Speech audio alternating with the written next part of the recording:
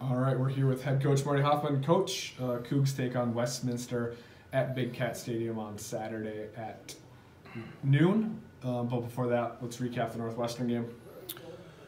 Yeah, it was a hard-fought game, both sides. Obviously, well played. It was one that we kind of knew would be a battle, and really was. Everything was built up to be, I guess. And I was really proud of the kids' effort. Thought they, really gave everything that they had, left it all out there on the field for us. It was just unfortunate we weren't at the right end of the win-loss column, and we just kind of continue to see some growth within our team, and that's the exciting part, is that we just kind of continue to get better and better each week, it seems like. And, with a game like that, we talked a lot post-game about we kind of lived defensively on taking the ball away. We didn't get any. And then offensively, we turned it over 3 times, and we had a very crucial fumble on a punt return. So, those types of things we just got to continue to try to eliminate, and we got to be better in the red zone, of course, 2 of 5.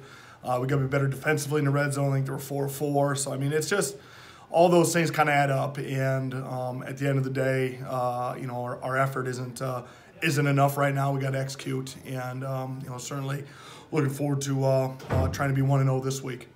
And what do you see from Drew Shipley at quarterback this past week? Well, Drew gave us some things, just with his sensibility just in the pocket. He seems to have good pocket presence for a guy that's, hasn't played quarterback since high school. He really showed us some things that, I kind of anticipated from him. He's a guy that, you put him anywhere in any type of game situation, he competes, and he's a competitor. That's really what he is. And so, whether he's at linebacker for us for the past couple of years or, now at quarterback, he's going to compete his tail off. He's going to prepare his tail off. It's one thing that, Drew's always down in the office now with Coach Johnson, just trying to continue to learn more and more about the offense. And so, I expect for him to continue to grow in that area. And, I think we'll continue to see him progress. But it's been, his ability to throw the ball down the field, I think, was real evident. And I think that's a weapon that, our offense now possesses with him back there, is that we can stretch the field a little bit. And then staying on the offensive side of the ball, what do you see from Mark Chapman at wide receiver? Well, he was the guy that stretched the field. And, we were able to get some big plays, some big yardage plays, explosive plays, which, we've kind of struggled here offensively to just kind of be consistent and really have those plays. And so, that does give us another element. I think as we look to continue to advance our running attack, being able to have that threat to stretch the ball vertically will start to pull some of those guys out of the box, and it gives us that ability to, hopefully run the football more. And, even that said, we're 73 yards, but I really liked what I started to see from our offensive line. We're able to kind of get 5 or 6 yards, 4 yards a pop, and that's, those are successful runs. We just got to continue to grow that element of it and, like I said, not turn the ball over. And then we're talking on Thursday afternoon. What's kind of been the theme of practice for this week? Really just continue to improve in some areas. Red zone, both offensively, defensively, has kind of been a focus for us this week.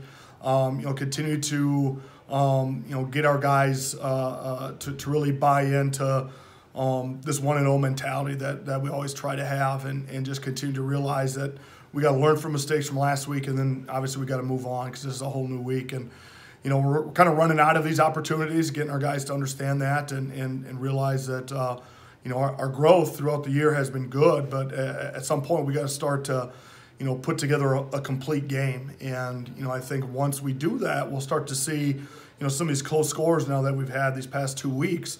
We'll start to see ourselves on the other end of those scores, and and that's obviously where we need to be. Right now it's not good enough, and I'm obviously responsible for that, and we'll get it fixed, and we'll continue to work these guys and continue working recruiting, of course, and certainly this week will be a good test with Westminster. And what are the keys to the game for the Cougs this weekend? Well, I think it's an offense from just, I guess, the defense standpoint first. It's an offense that really spreads the ball out. They got some good wide receivers. They got a talented quarterback who's pretty mobile in the pocket. They're a zone read concept in terms of the run game, very zone heavy, big up front. But they like to throw the ball a little bit, and so we got to defend the deep ball.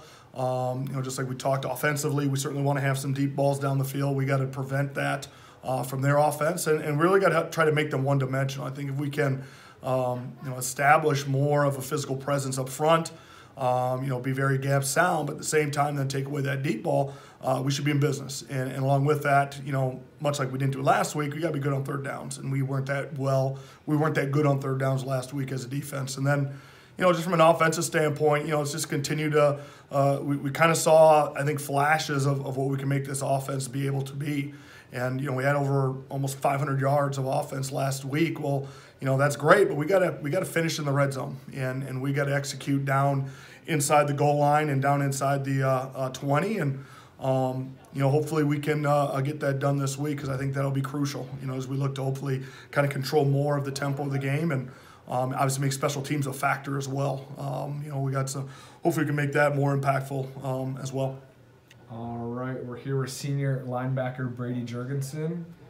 Brady, Cougs take on Westminster at noon on Saturday at Big Cat Stadium. But before that, what are your thoughts on the season so far? It's been a long one. We haven't maybe got out to the best start record-wise, but we've definitely seen some growth through our players, especially the young guys this year. And we're coming together pretty well. It's been going good. And you talk about that growth. How has the team grown since camp? I wouldn't say, physical-wise on the field, but also off the field as well. There's a lot of team chemistry, which has been good, and it's exciting to see. And then you're a hometown boy. What's it like playing for the Cougs, being from Morris?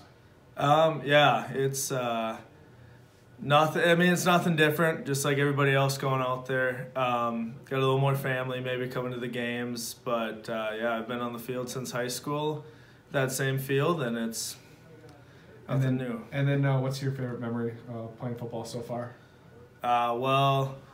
I think I'm known for teaching Coach Hoffmann some pretty creative dance moves. So like the whip, or I don't know, some of the other ones, a little bit of this action we taught them, so that's good. How did that come about? It's all viral. It's all videos. And then what's your major and your plans after Morris?